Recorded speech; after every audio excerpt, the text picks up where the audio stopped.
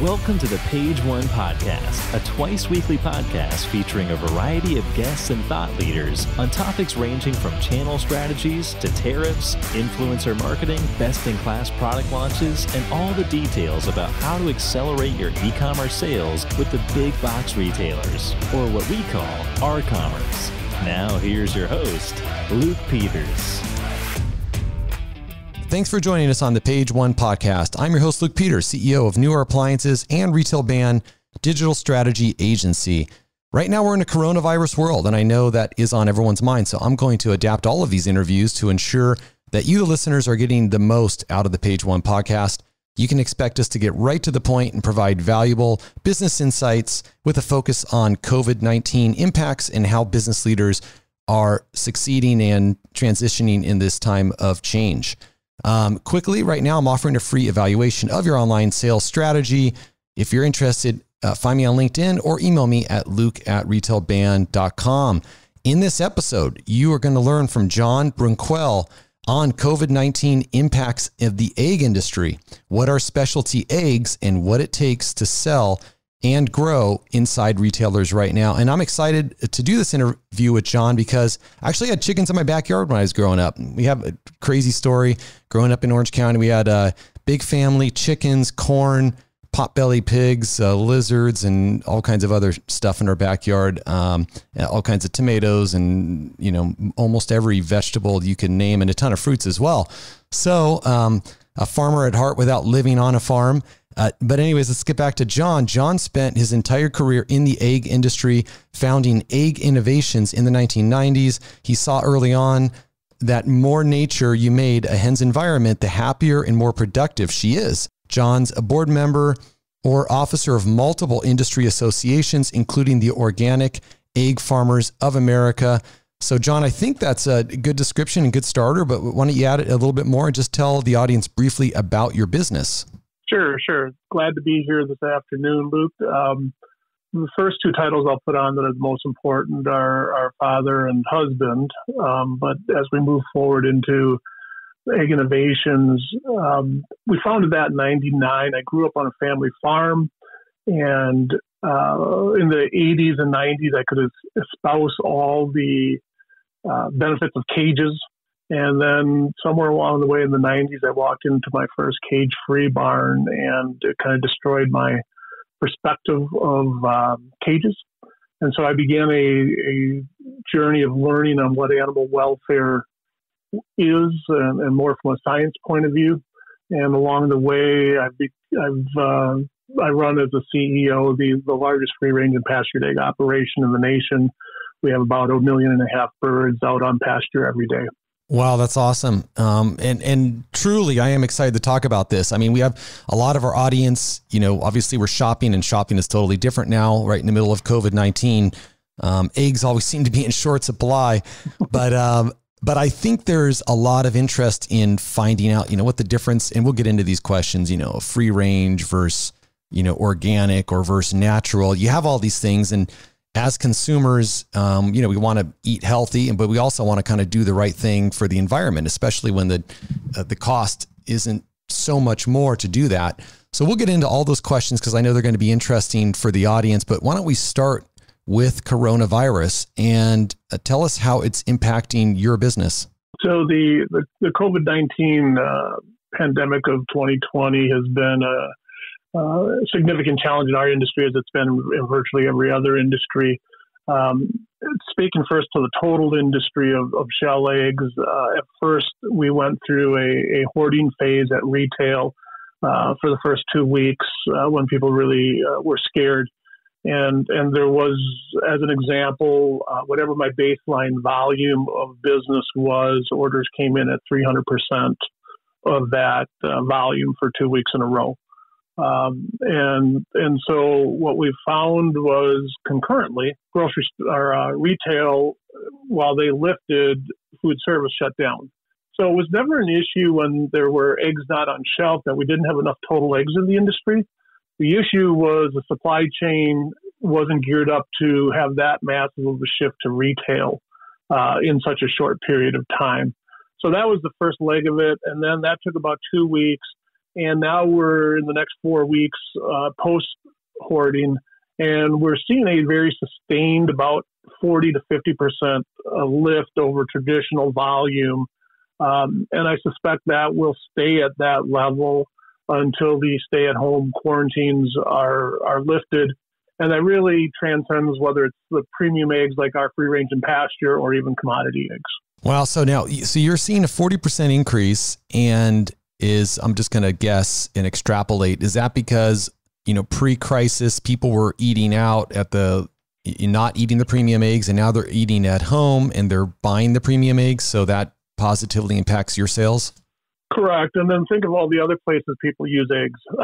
Secondary education, high schools, cruise lines, just with the entire shutdown of the recreational world, casinos, all of these places were end users of eggs. And so that side of the business dropped as much as 90% for some people. And as they stayed at home, all of a sudden they're feeding their children a cooked breakfast because they're working at home. So very dramatic lifestyle changes have occurred, at least on the short term. That's really interesting. So actually, this crisis has actually positively impacted you and maybe other organic or natural food type of companies. Correct. And in the egg industry, it's really two stories. If you are dominantly serving retail, which we do, it's been significantly positive, at least in the short term. If you dominantly serve the food service sector, it's been significantly negative. And very few companies just spread themselves evenly across both sectors. So it's really created a fair amount of division within the egg industry of I hate to say winners and losers, but however you want to correctly phrase it. Yeah. And how does a company like yours ramp up production? I mean, so you have over 1.5 million, I think you said 1.5 million hens, right? And they're producing a certain amount of eggs a week. Now you got a 40% increase.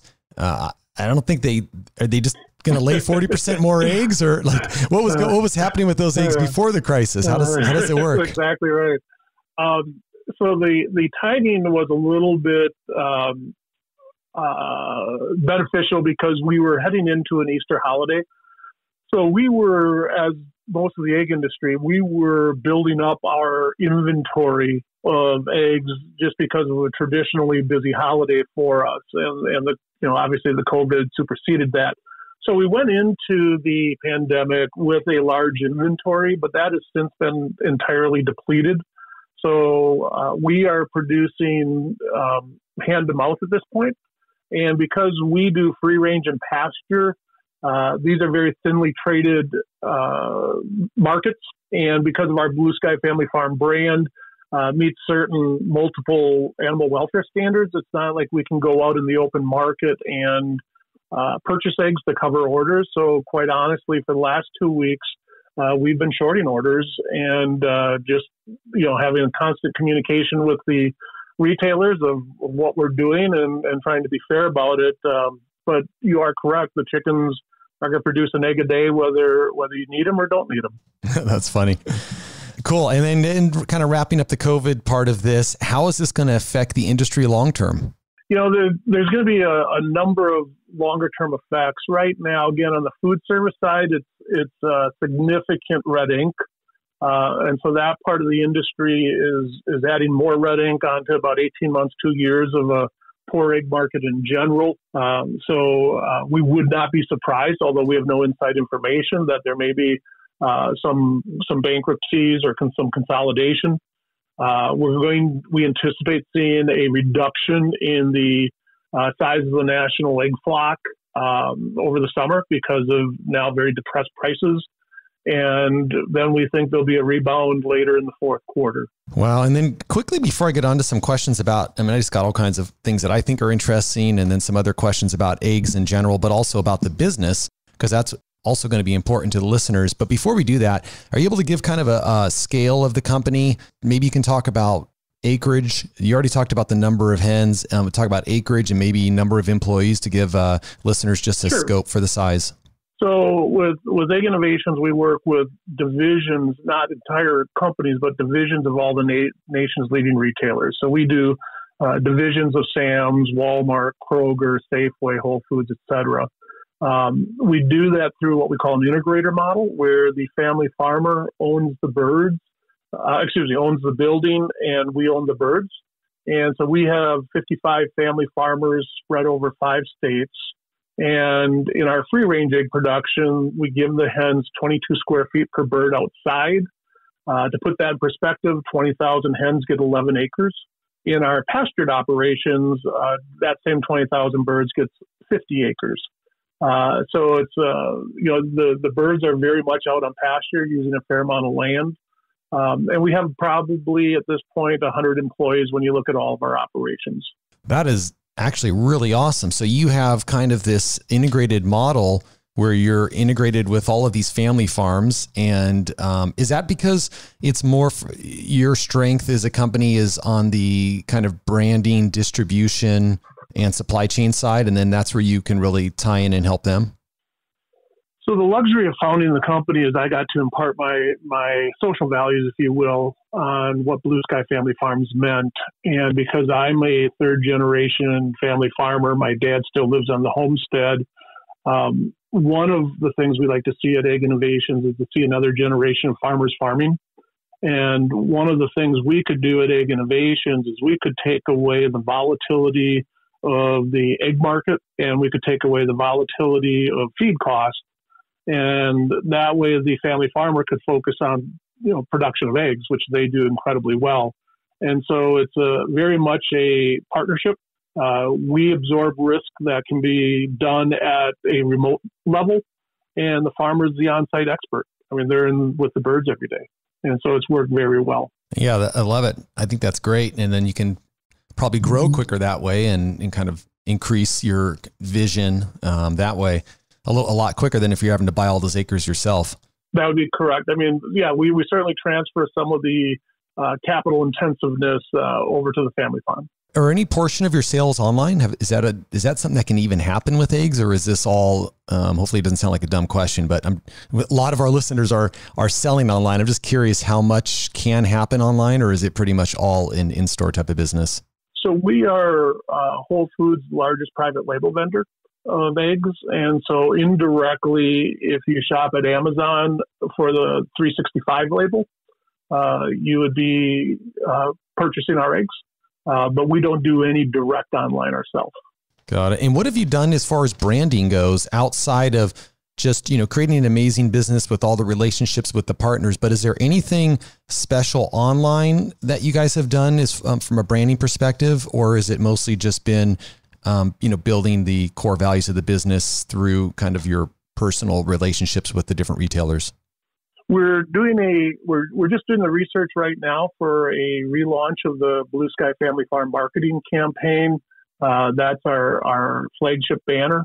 And at this point, we're just finishing up, what's the media going to look like? What's the social going to look like?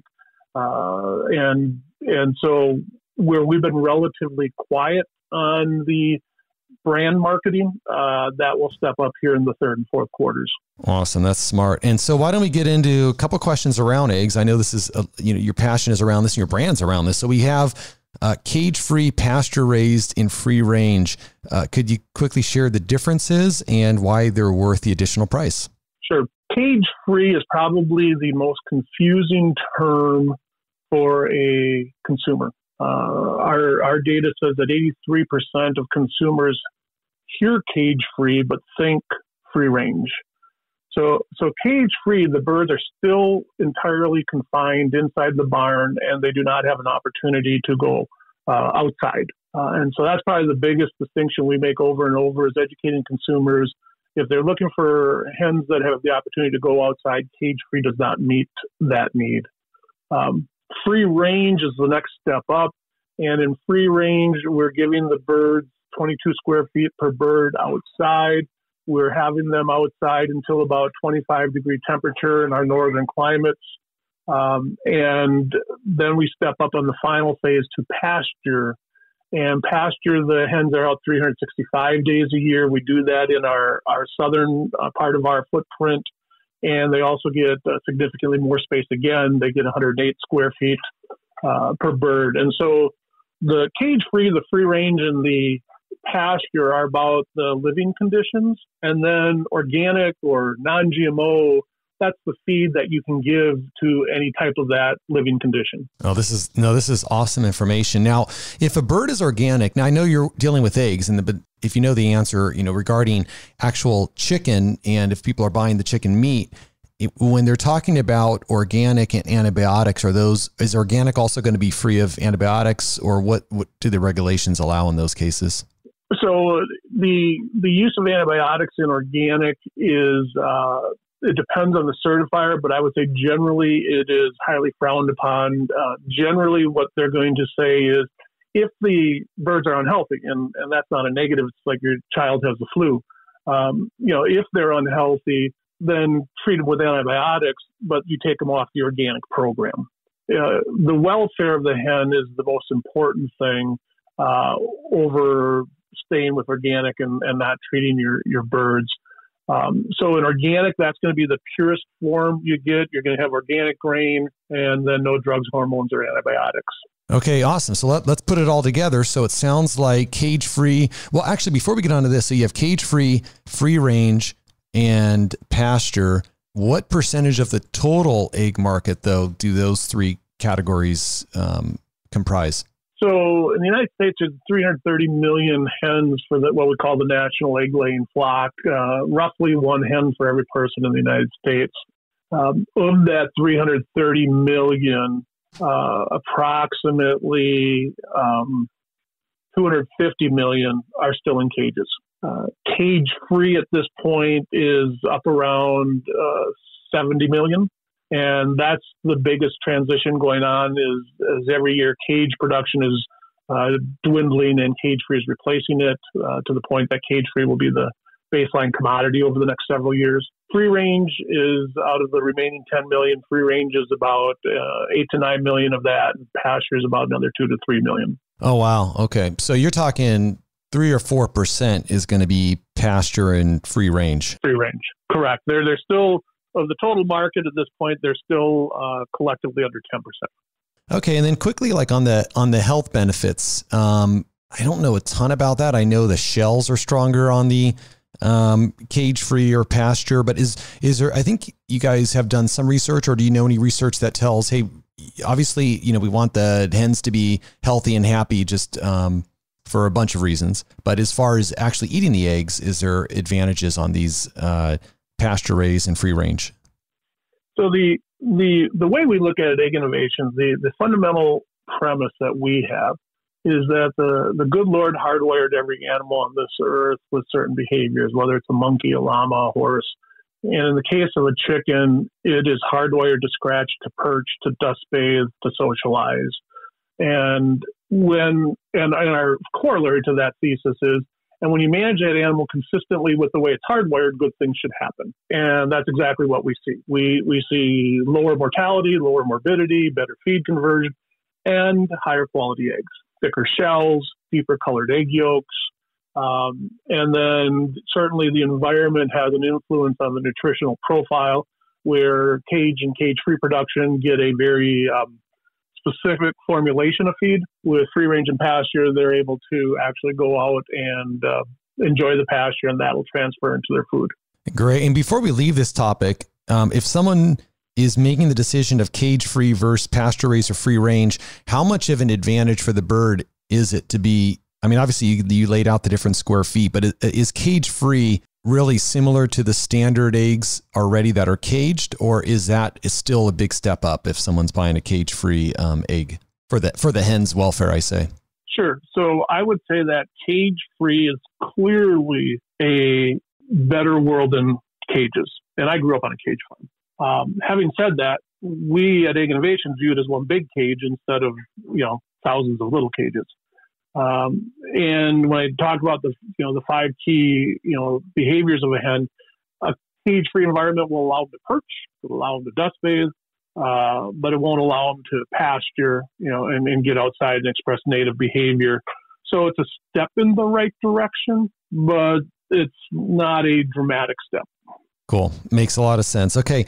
So then, circling back to business, talk about succeeding in grocers. You guys, obviously you've grown a substantial business. You're working with a lot of the big chains. I think Walmart, Kroger, Whole Foods, and I'm sure many, many more. How do you get fridge space, and what else does it take to win in grocery? The dominant thing grocers really value is the brand equity of their brand. So Kroger is going to worry about the Kroger label. Whole Foods is going to worry about the Whole Foods label, et cetera. So the first step is you have to have a product that simply has integrity if you're going to play in the animal welfare space. We like to say if there's guilt by association, there's credibility by affiliation. And by that, I mean, if you don't have a third party certifying and auditing your facilities, I would tend to be skeptical of any premium egg. And then you have to be able to tell a coherent story. Why are you different? Why does this resonate with the consumer? And in our case, very clearly, we're seeing the younger generation, the millennials, are clearly altering the landscape. And so we're able to walk into a retailer. We're able to talk to them about broad-based food trends, but then dial into the egg case. And then we're able to make coherent recommendations for them of, based on if you have 4 facings, you should have these 4 types of products. And clearly, we're always going to advocate that at least one of them is our Blue Sky brand. Great. And is that, so for those listening, is Blue Sky sold in all of the retailers, or is it just in Kroger? Yeah, so Blue Sky you can find in all the Krogers west of the Mississippi. You can find it in Whole Foods in about half the nation. And then you can find it in major pockets like Chicago and other major areas. We do a lot of private label as well, because one of our other goals is to take cost out of premium eggs. So we don't believe a dozen pasture eggs should cost $7. And so probably 50 to 60% of our sales, we are the preferred choice of the retailer to pack their house brand. Awesome. That's great. And then, so a couple of other specific questions is, let's talk about salmonella. This is always a funny one. I'm sure a lot of guys can hear that voice from their wife saying, don't touch the raw eggs, or wash your hands after touching the raw eggs. And what is the truth behind I actually have a background in microbiology, but I've never gotten sick from salmonella from eggs. I handle them all. I love eggs, but I'm always eating them, usually hard boiled, but omelets, everything else. What's the truth behind salmonella and touching raw eggs, and even eating raw eggs, like a soft boiled egg? So we're going to follow the American Egg Board recommendations, and that's never to eat a raw or lightly cooked egg. But broadly, there's the United States has what's called the Salmonella Prevention Program. So every egg company is required to have a multifactorial process of inhibiting rodents. We measure the density of different vectors that potentially could cause salmonella. In our case, then every egg is treated with UV light when it goes through our plant. So we as an industry take tremendous steps to inhibit first and then kill anything that's on the shell. But even with that, while I know it occurs at Egg Innovations, we could never recommend eating raw eggs or lightly cooked eggs, just because of the rare chance that something could happen. Yeah, totally makes sense. Another question, when I was growing up, I remember I had a buddy and, they wanted to buy an ostrich farm, and ostriches were a big thing, and they made these huge eggs. Whatever happened to the ostrich market? Like, how come the chicken, the hen, is the queen of the egg? You've got all these, you got duck eggs, you've got ostrich eggs. They're bigger. I've had them both. And is it just because the chicken hen makes more of them at a more reasonable price? I chuckle because as I sit here and talk on my desk, I have an emu egg, deep green blue egg that I'm looking at that they engraved the Egg Innovations logo on.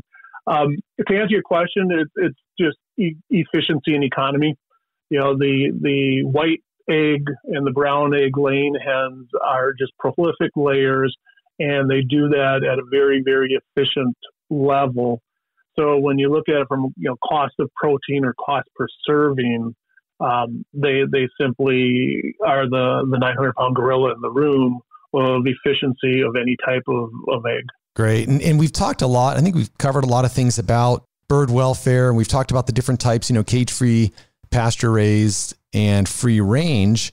I guess before I let you go, and it's funny because I started with saying that, hey, I grew up with chickens in the backyard, but again, I was a kid not doing much of the work except picking up the eggs. I think it is a trend that you hear, even people in urban areas are they'll have chicken coops. Talk about that trend, what you see. Is it more, I can't imagine it's going to be cost beneficial. You can still go buy a dozen eggs for even pasture raised for around $5, right? Or something like that. So is it cost beneficial? Is it more because people like to have chickens at the house and it's fun and they can go out there and kind of have like a little mini family farm? Or do you have any thoughts about having chickens at the house? The term I use in the industry, it's the backyard hobbyist. And that's really what it is. If you have a passion for hens, and you have a hobby, and you're getting a couple fresh eggs every morning for yourself, it's a wonderful way to look at it. It's not going to be economical compared to buying a dozen eggs at the grocery store. But again, when you have a hobby, economics is not necessarily the first priority. Yeah, totally. John, any other questions that I didn't ask that you think might be interesting to the listeners? No, I thought we did a very good job of covering it. Probably the only other thing I would mention, just to show people the kind of the nature of how this industry is evolving. I actually graduate in about 3 weeks from the University of Kentucky with a degree in avian ethology, and avian ethology is bird behavior. Oh, wow. That degree didn't exist 15 years ago. And so that really talks to how much welfare has moved the needle, whether it's eggs or other animal products, over the last 15 years. Clearly, society is changing. Well, listen, I love capitalism, but I also love people that are doing what you're doing, because we have to be sustainable too, and we can't lose sight of that. And also, food is medicine. So we have to have healthy food for the whole country, actually. And hopefully you can continue doing what you're doing, and that can expand into other industries. So I want to really thank you again for being on the Page One podcast. But before I let you go, how can listeners find more about you, learn more about your company? What's the best way to do that? Visit our website at egginnovations.com or our branded website at Blue Sky Family Farms. And you can also find us on Facebook and LinkedIn. And we'll have all those in the show notes for the listeners. And this will be obviously on all the typical podcast locations, iTunes, Spotify, and on the Retail Band podcast page. I want to thank everybody for listening to this episode of the Page One podcast, sponsored by Retail Band. Hope you enjoyed the interview today. Really appreciate your reviews on iTunes, and hope you'll join us for the next interview. Take care. Thanks for listening to the Page One podcast with Luke Peters. If you like our show and want to know more, check out our other segments. Also, please help us out by leaving us a rating on iTunes. Want to learn more about our commerce? Check out www.retailband.com to get more great tips and tricks on how to accelerate your e-commerce sales with the big box retailers.